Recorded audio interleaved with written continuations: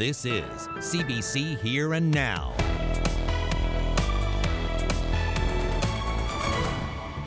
No crosswalk controversy here. Nope, St. John's is showing its pride. Luke was actually roaming the streets of St. John's as a stray dog, and he was picked up and brought to the St. John's Humane Society. Staff Sergeant Don Bill attended the Humane Society and recruited Luke right on the spot. He has sniffed out millions of dollars in illegal drugs. And today, Luke, the police dog, is hanging up his leash. And in half an hour, it is a second look at our Last Seen series. A deep dive into multiple missing persons cases that happened right here at home. Good evening, I'm Debbie Cooper. And I'm Mariana Kellen. Let's get to our top story. Police suspect hydroplaning was a major factor in a head-on crash that killed 2 seniors near Clarenville. And they're warning drivers to slow down during heavy rainfall and watch for water buildup. It happened yesterday afternoon on Highway 230 near Georges Brook and the Milton turnoff. A 75-year-old man and 72-year-old woman were pronounced dead at the scene. 2 others were injured and taken to hospital. A child was also taken to hospital, though police say there were no injuries. Police are not releasing the names of the people involved. Pride Week in St. John's will soon get underway. The week of activities starts Sunday at City Hall. And that's where Here and Now's Megan Kwan is live tonight. So Megan, what can we expect? Well, it's quiet now, but the rainbow sidewalk behind me should give you a better idea of what to expect here on Sunday at the Pride flag raising and parade. Until then, groups around the city are gearing up for the colorful events in their own ways. Students at Memorial University are full of pride. Today, the Students' Union held a clothing swap, where absolutely anyone could walk up and take or donate clothing. Everything from dresses, to nylons, to bras. All without judgment. We're hoping to just be able to provide people with a safe space to come get some clothes. You know, maybe they don't feel comfortable going out shopping, they can't afford to. We're just helping them to provide them with what they would feel comfortable in. The group will also be marching in the St. John's Parade on Sunday, all in the name of support. Support that's been noticeably visible beyond St. John's in recent weeks, a first according to the city's Pride Board. And after months of controversy surrounding the inclusion of the RNC in the parade, this year's theme, Together, symbolizes an extended hand. We're trying to teach people empathy, we're trying to engage people in the understanding that some people have it worse off than others, and we can't do that without first coming together. Uniformed officers will be allowed to participate in this year's St. John's Pride events, a big difference compared to other Pride parades around the country where they've been banned. It's all in the hope of creating a city that everyone can be proud of. Pride means the ability to walk out around town without being yelled wonderful names at. It means the ability to walk around town with people I love and to see those people happy.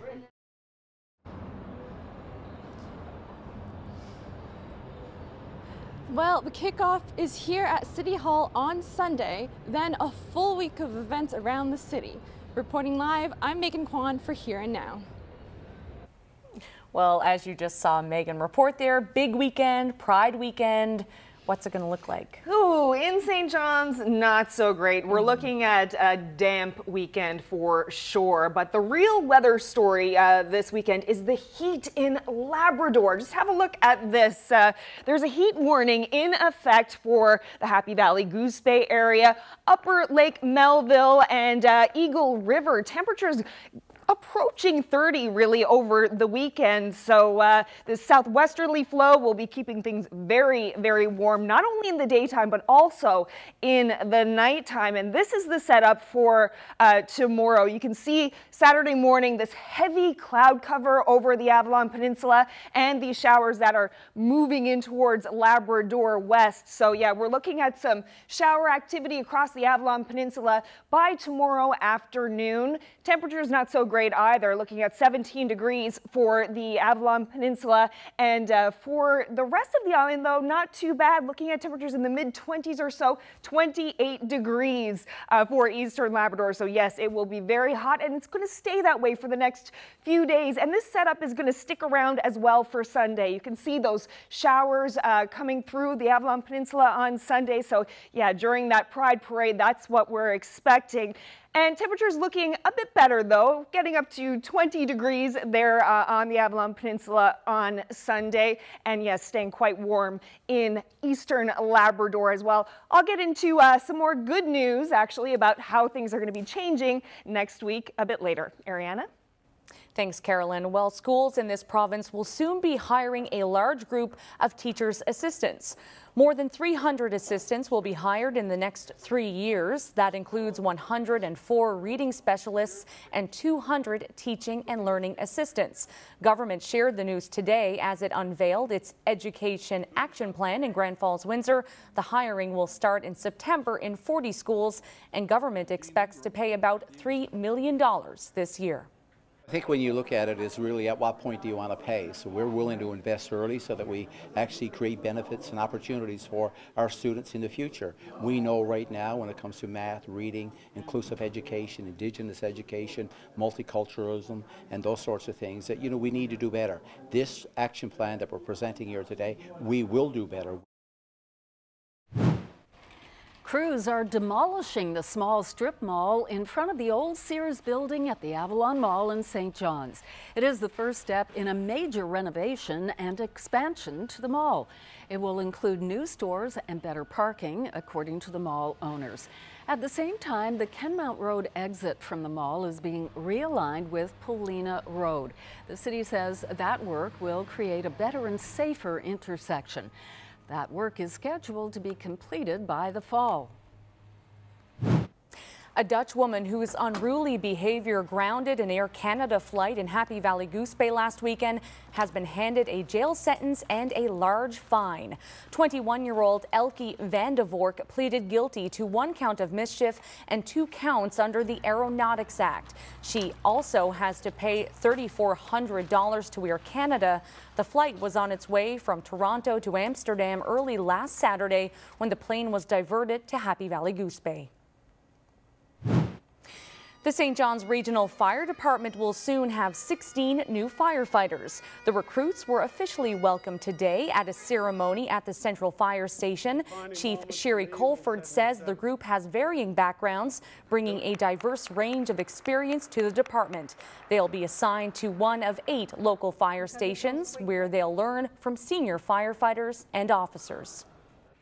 Well, speaking of recruits, a very valued member of the RCMP retired today. Friends and colleagues came together to say goodbye, but this member of the force is different from most. Here now's Peter Cowan explains. Today is Luke's very last day on the job as a drug-sniffing dog, and he came to the force in a rather unusual way. He was in the pound. He was only a couple days away from being euthanized. He was a stray. We assume living on the streets because no one did come in to claim him.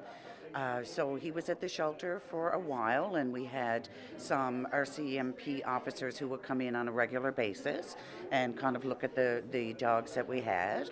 And Luke was a winner for them. And he's been a good boy ever since. He went off to school. He completed the 11-week drug-sniffing course in just 3 weeks. He sniffed out more than $5 million in drugs and money over his career. He once even detected cocaine inside a trunk, wrapped in baggies, covered in Vaseline, and drenched in paprika. But the end of his 7-year police career is thanks to the legalization of marijuana. They can't have him pointing out pot anymore. It's going to be a legal substance. We don't want dogs out there hitting on something that's legal. What's he going to be doing in retirement? Well, there's a long list of people who wanted to adopt Luke, but another RCMP member here in St. John's is going to take him in, and he's now going to be a pet. Peter Cowan, CBC News, St. John's. I think if my memory serves me right, I was the first female African student here. One of Memorial University's first international students returns for a visit. Eva Richards tells us some of her memories as she takes in all that has changed.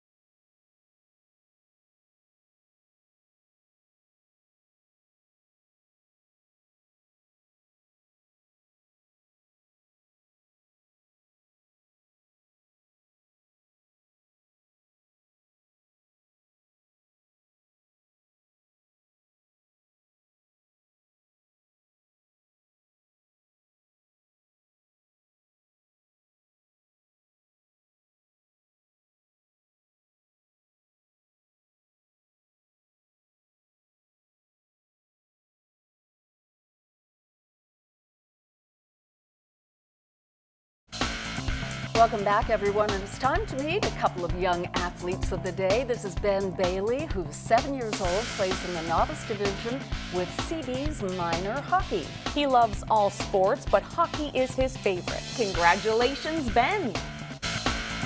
And our next young athlete of the day is hockey player Parker Legg. Parker is 6 years old and he lives in Holyrood. And that's where he plays for the CBR Renegades. Congratulations, Parker.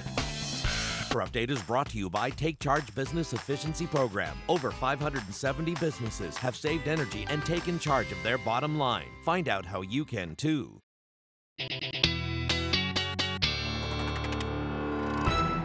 A lot of talk earlier in the week about Chris. He's gone, but left a lot of rain for some parts of the island in particular. Oh, a lot of rain. I'll get to that in just a second, but I think first we have like a caribou video to see. Just have a look at this amazing video. Excuse me, I'd like to get through here.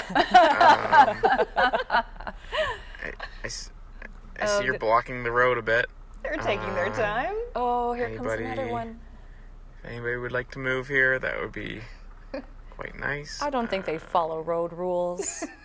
Beautiful color. These young caribou were spotted near Cape Race, on the southeastern tip of the Avalon Peninsula, where there used to be huge herds roaming, but it's a real treat. Real treat to see them. Yeah, great video. Thanks for sending it in.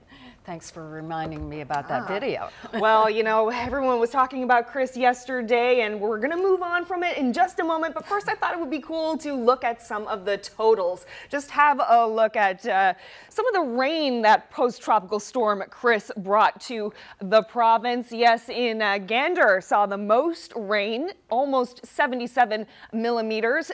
Just over 60 millimeters in Bonavista, Vista, and that's also where the top winds were, gusts up to 109. Terra Nova saw just over 70 millimeters of rain. On the Burin, 41.7 millimeters, and St. Albans saw 70 millimeters of rain. So yeah, very, very wet night, very windy in the St. John's area for sure. So this is the situation right now. You can see this system that's moving up from the south. This is going to bring a lot of scattered showers to the eastern portion of the island this weekend. And as well, you can see this other system here pushing towards western Labrador, also going to bring some showers there. So, but for tonight, things are looking pretty good. You can see how clear it is in Labrador, and we have just a little bit of a cloud cover over the island. So tonight, temperatures in the low double digits, just a bit of cloud cover, some fairly light winds as well on the island. Quite warm though in Happy Valley Goose Bay, an overnight low of just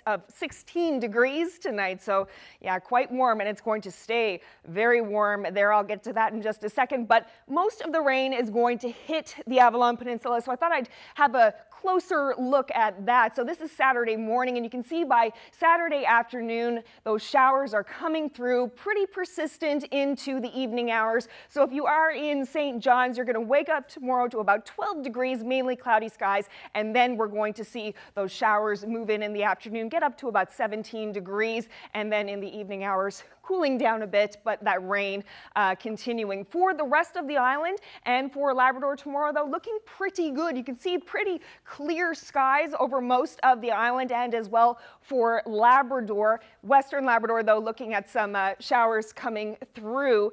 So this is the picture for the rest of the island. You can see some lovely temperatures in central areas. Gander, 22 degrees with a mix of sun and cloud. Cooler along the coast, though, but as you move inland, temperatures will get a nice boost. Now for Western Labrador, you are looking at those showers coming through in the afternoon, 20 degrees, but look at Happy Valley Goose Bay, 28 degrees as the high tomorrow.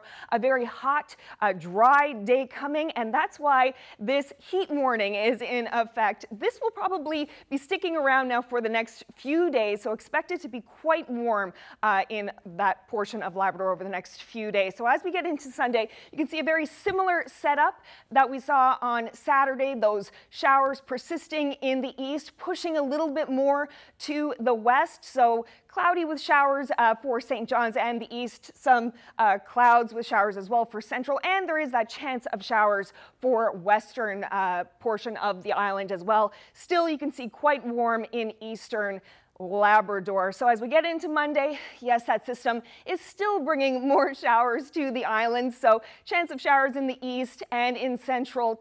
Temperatures getting a bit of a boost. You can see eastern Labrador still very, very warm as you get into Monday.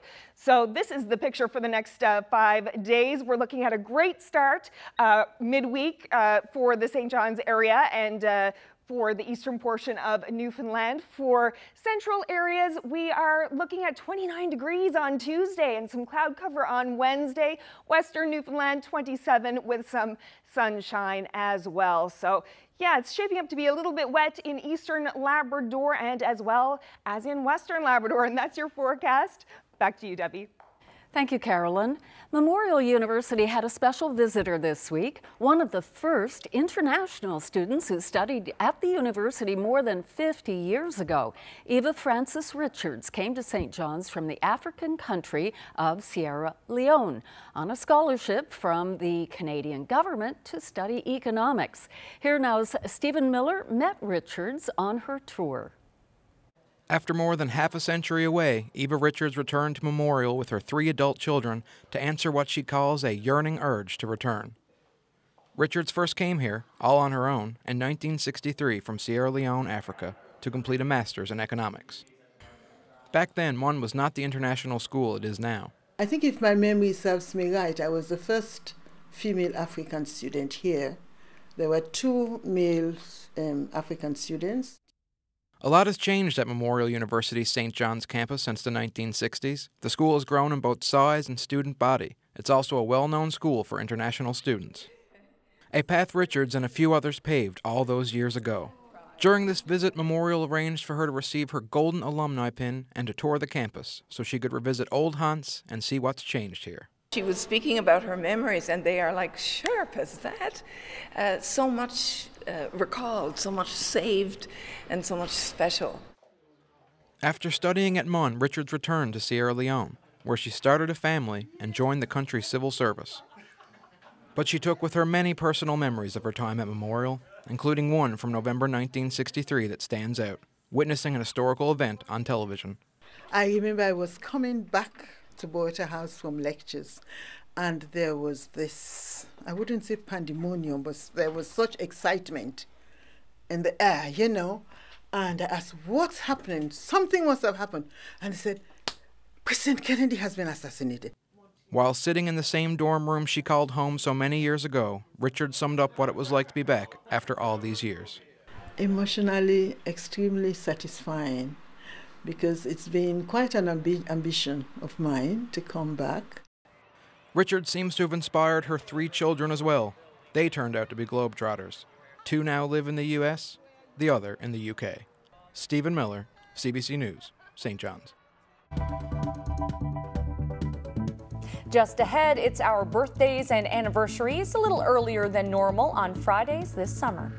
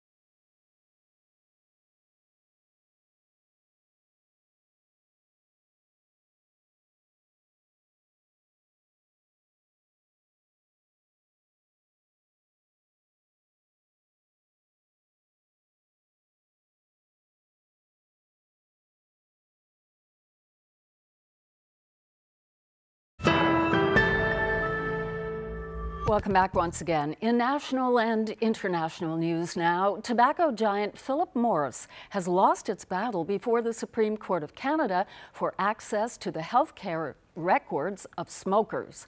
The High Court today sided with the government of BC, ruling unanimously that patient privacy must be upheld.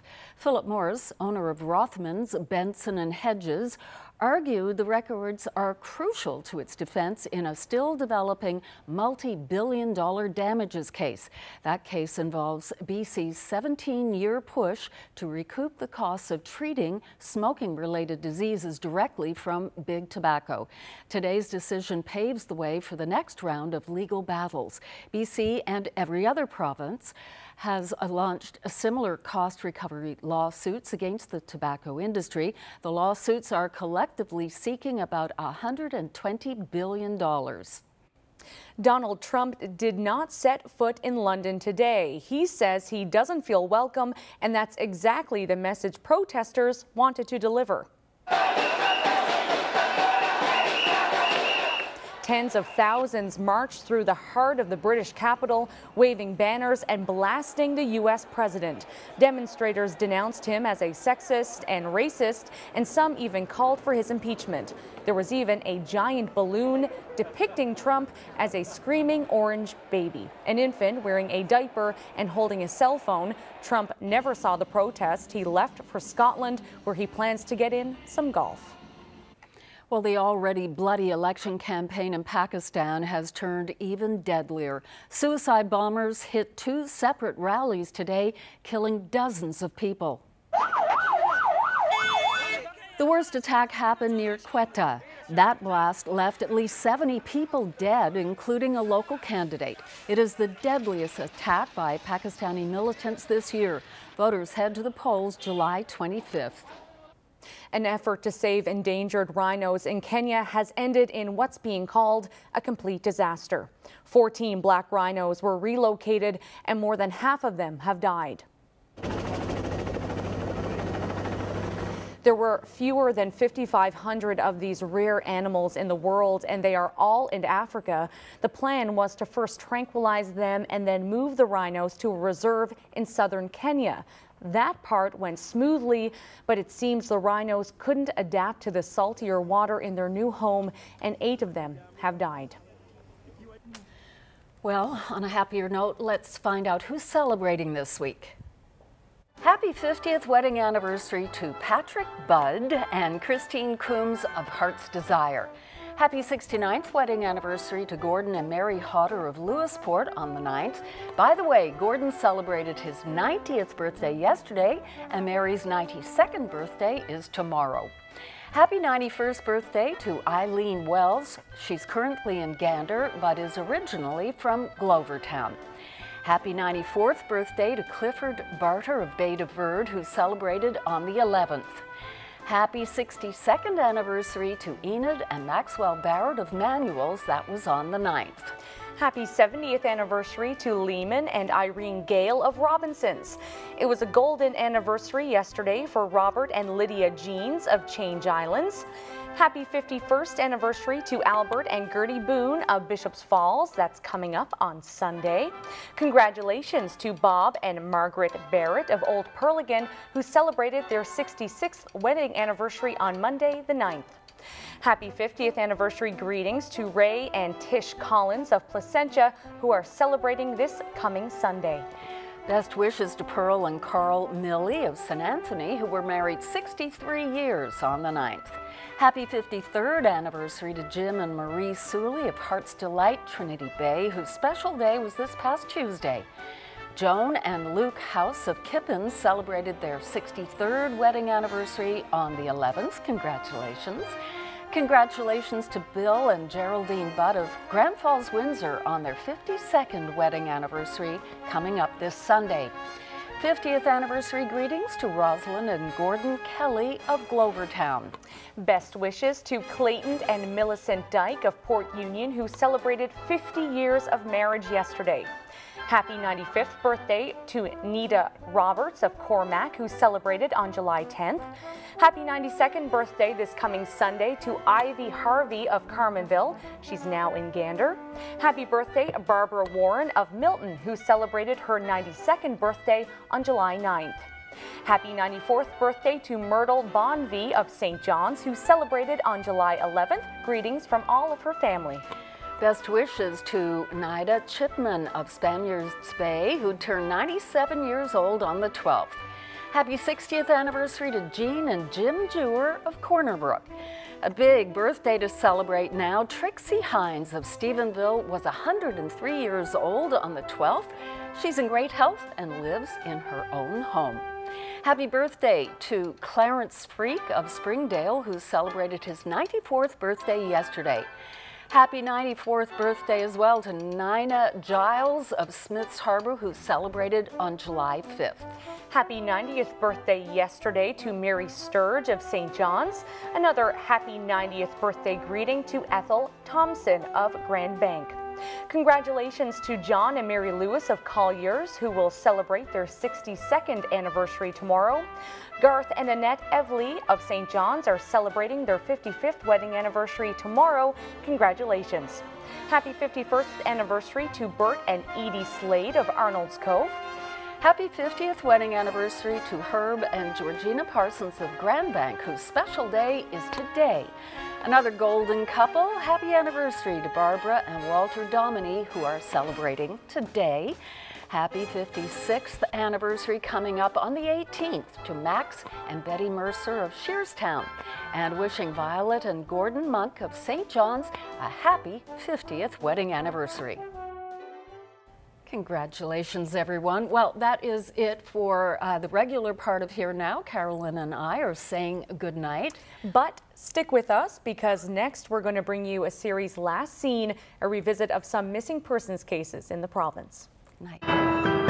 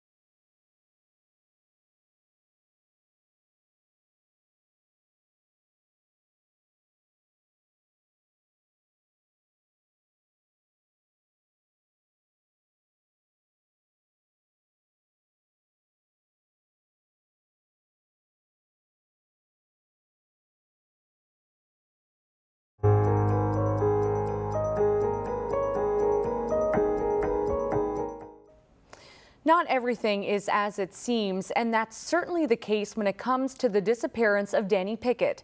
He was 25, a fisherman who just wanted a night out on George Street. But where he went after bar hopping 11 years ago is a puzzle police can't solve. It's a case involving divers, missing clothing, and a psychic. Tonight, we bring you this episode of Last Seen that first aired last March. St. John's Harbor, the backdrop to a devastating mystery.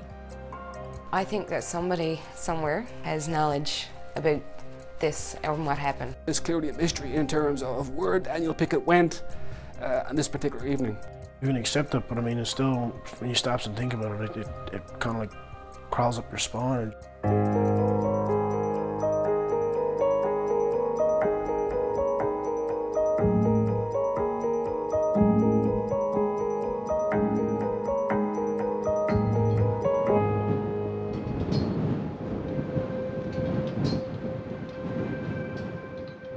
October 24th, 2006. A Tuesday night, 25-year-old Danny Pickett and a fellow crew member from the Newfoundland tradition set out for a night on the town. The last night before Danny headed home to Clarenville. At least that was the plan. At approximately 11 o'clock p.m., Daniel left the club to visit another club, and he hasn't been heard of or seen since that point in time. According to the RNC, Danny had been at the Cotton Club earlier in the night, but met up with his crewmate at nearby Turkey Joe's. He'd planned on returning to the strip club, then eventually back to the Newfoundland tradition to sleep. But how far Danny Pickett got has everyone stumped. What his family knows for sure is that he was alive and well at 10:45 that night.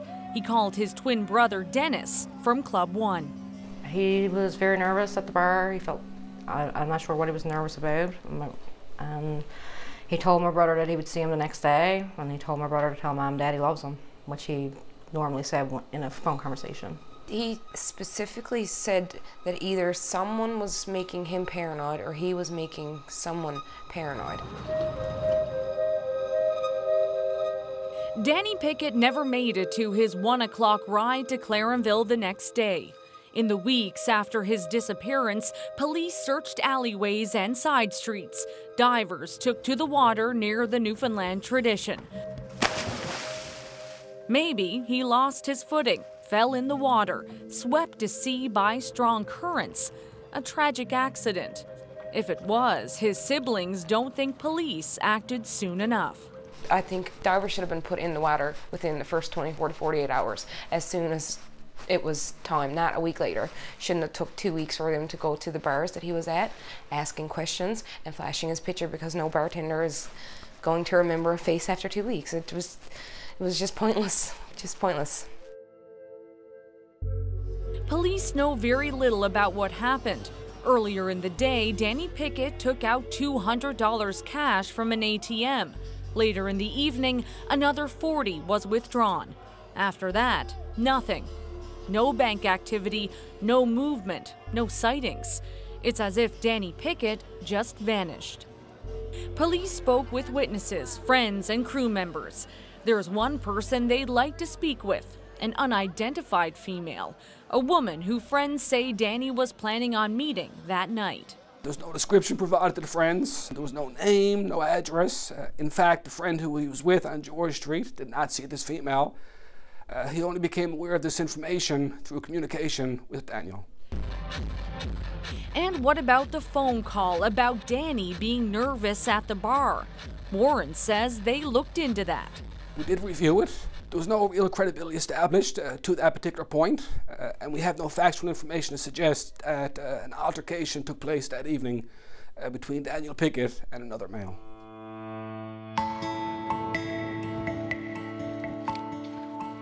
So, did Danny Pickett ever make it back to the Newfoundland tradition? When the boat was checked, his watch and his wallet was aboard the boat, according to the first mate. I mean, no one goes downtown without their watch, or, well, without their wallet anyhow, so I find that really suspicious. And then when a family member went to collect his items, the watch was gone. His family suspects something sinister. I definitely think he made it back to the boat. Yeah. I mean, he grew up around a fish plant all his life. So, I mean, like, actually getting onto the boat and slipping, that's very unlikely. Fall turned to winter, winter to spring. 5 months passed, nothing. That is, until the snow began to melt, revealing the first piece of evidence found in the case. A jacket and hat matching the description of the clothing worn by Danny Pickett that night. The jacket is similar in terms of color, striping, make of the jacket, as well as the size, according to the family. The hat as well, the color, the white bib, the Martech name on the hat is similar to Daniel Pickett's. There was no evidentiary value other than the fact that they're similar in nature to Daniel Pickett's, but there's no signs of a struggle, there's no signs of any bloodletting on either the jacket or the hat.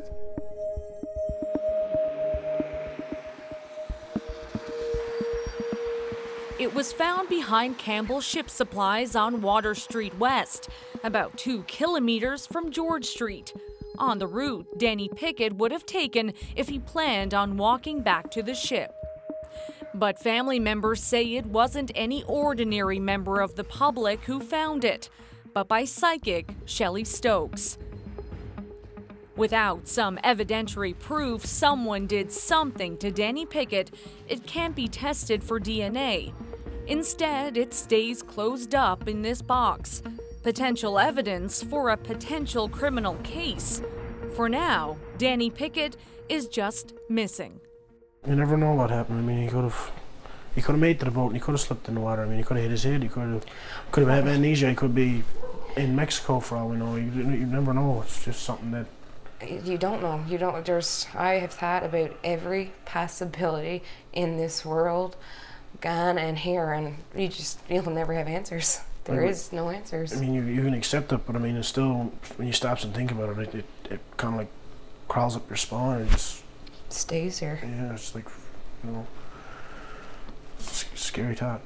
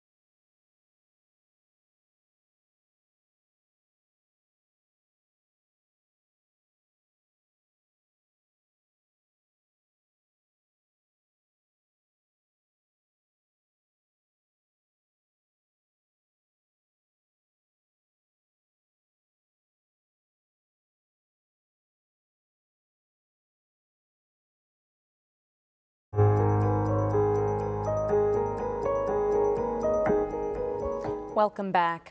University student Josh Miller was 20 years old when he seemingly vanished into thin air. It's been 5 years now since he's been seen, but the question remains, where exactly was he last? Josh Miller made it to the east end of St. John's. Police say that part is certain. What's also certain is that the door of his friend's house was locked that night, and 20-year-old Miller never made it inside. In St. John's tonight, the search for 20-year-old Joshua Miller continues. Josh, everybody's missing you. You got your family and your friends worried. Even though being the life of the party, he was always one of the more responsible ones. Given the attire he was wearing at the time of his disappearance, we are concerned for his safety.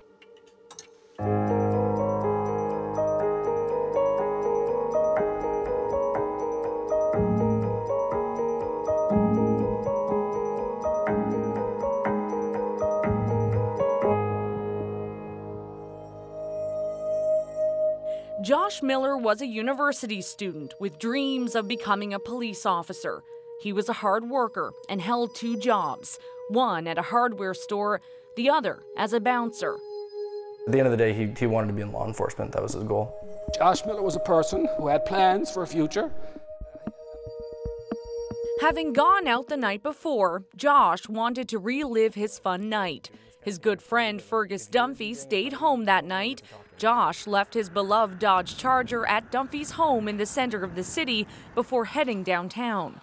He usually crashed here a lot of the time, so I just told him, you know, just keep in touch, let me know if you need me to pick you up or anything like that, and we'll just get you to come back here at the end of the night. And then, you know, we talked. Like, I wish I still had the text so we could show you the text, but basically I was just, you know, it was the same banter we always had, like. But around like close to 12 o'clock, probably 11:30 or something, he stopped answering me. That's when I kind of thought something was weird.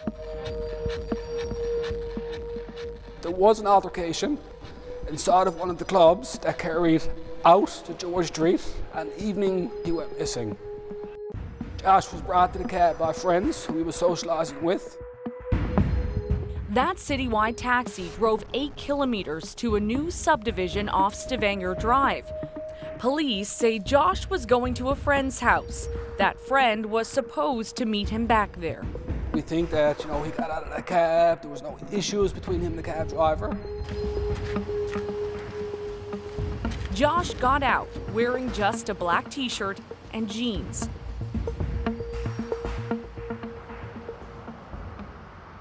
Later that morning, he missed his shift at Rona, just a short distance away from where he was dropped off.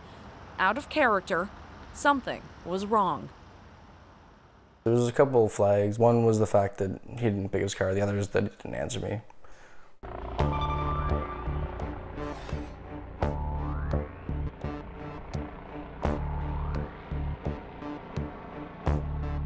Searchers look in sheds and under patios as temperatures dropped into the -20s. Then a snowstorm blew through the area. But where Josh Miller was last seen isn't that simple. In fact, there are 3 places he was reportedly spotted, and it all depends on which version of events you choose to believe. And 2 of those tips brought us to the search the area of Cumberland Crescent off of Mount Sawyer Road. One tip placed Josh at the Avalon Mall, and the day after he went missing.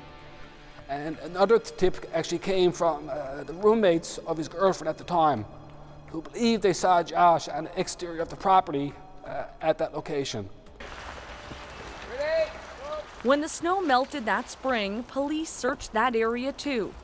Nothing. 2 years later, a new tip. A man driving home that night believed he saw Josh Miller walk over a snowbank and into a wooded area near RCAF Road, not too far from where he was dropped off. So, is it possible he was in all 3 places that night? It's possible. It's possible. But then the question comes, to go from Stavanger to Torbay Road, that's walking distance, and you can cover that area very, very quickly. To go from Torbay Road to Cumberland Crescent, you need some type of transportation. And we exhausted all forms of transportation for that night. Ironically, the only piece of evidence left behind may have saved him. His iPhone, dropped in the back of a cab. As for the phone, no. We were unsuccessful in our attempt to recover any data from the cell phone. Call records didn't leave clues, and photos, videos, text messages, and emails were inadvertently erased. What happened to Josh Miller? Inspector Warren is satisfied the cab driver was truthful and had nothing to do with the disappearance. And that man who Josh Miller fought on George Street, well, he's been interviewed by police twice and has been cleared. Fergus Dunphy has heard his friend skipped out on his cab fare and ran out. To this day, he has no idea why Josh Miller went to Blue Putty Drive. If he had a friend there, it was a surprise to his best friend. And if he needed money, why not come back to Fergus Dunphy's, a 5-minute cab ride? After all, he'd need to get his car there the next morning. In my mind, like, there's no doubt that someone killed him. There's no doubt. Like, you don't just go missing in small town St. John's without any trace of you, without someone being involved, okay? You think about it pretty regular in terms of where could the body be? Is there anything else possible that we could do to assist in locating the body and putting some type of closure to the family? How do I reconcile it? I mean, how do you, right? Everybody loved him, so. I mean, the good news is that, like, up until then, he did have a great life.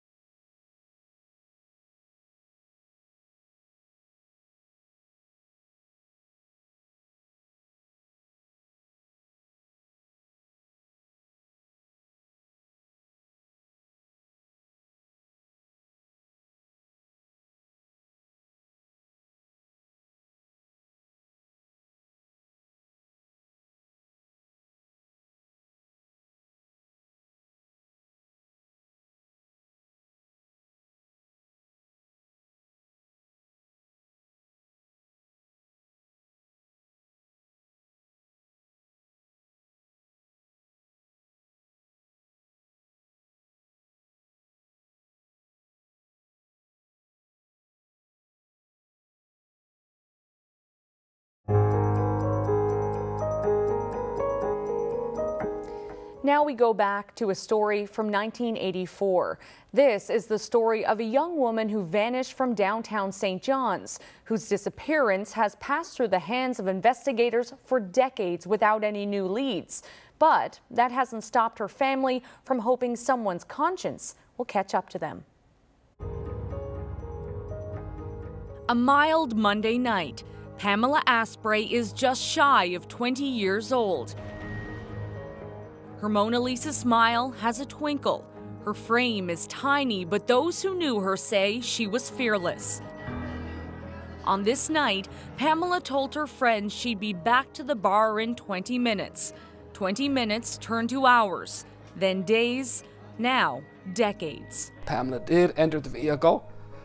sometime after 9 o'clock p.m. on November 12th, 1984, and Pamela has not been seen or heard of since that particular time. Truthfully, I think she's dead.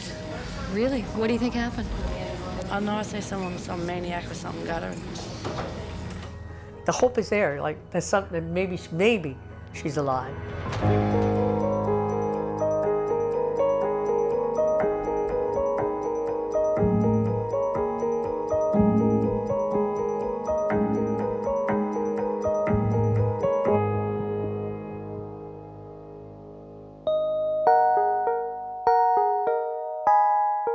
The story of Pamela Asprey begins in Happy Valley Goose Bay.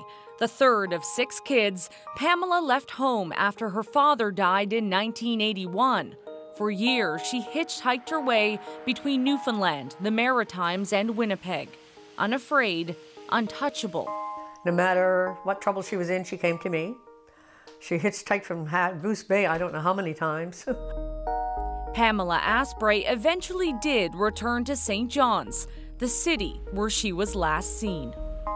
If she was alive, she would be back to me now. That's the only thing that tells me that something's happened to her.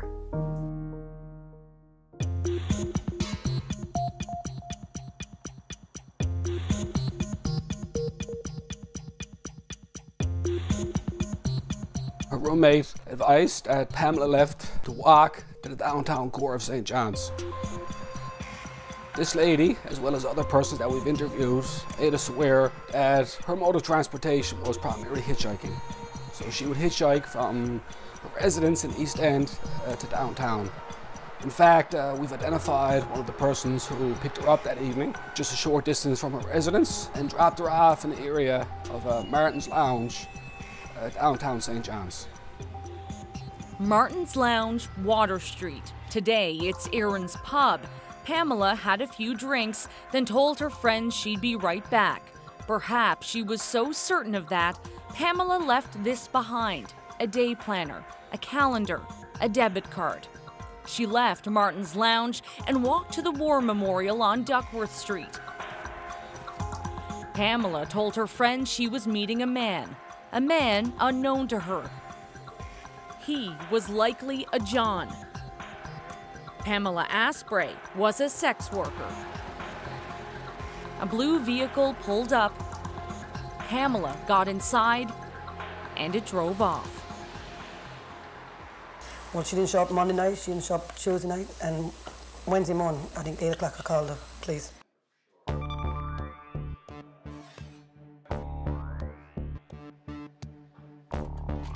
It wasn't until weeks later that Pamela's disappearance was public.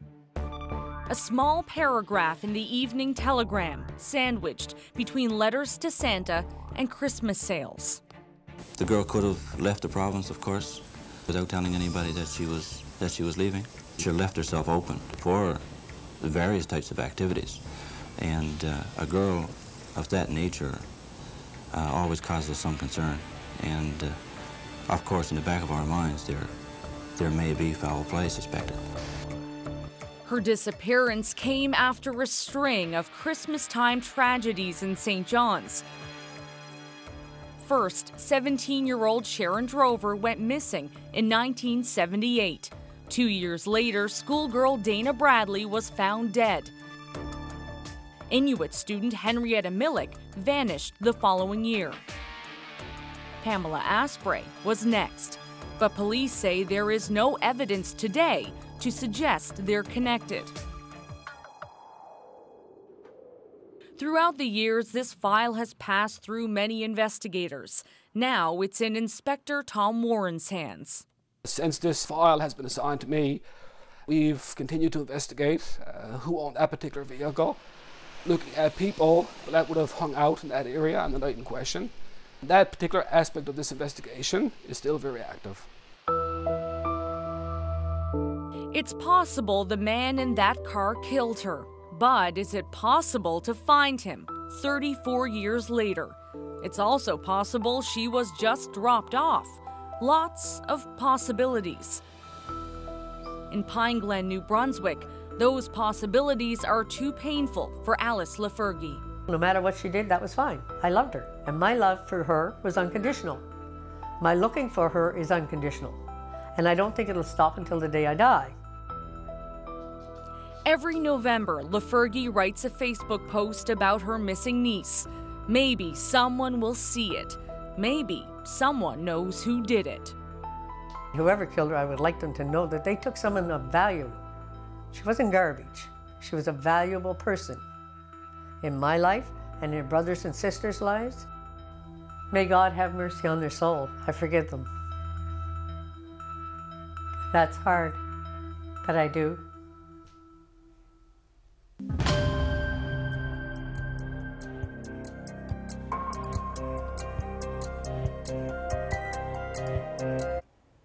That's it for tonight. Thank you for joining us. Next Friday, we'll re-air 3 more episodes of Last Seen.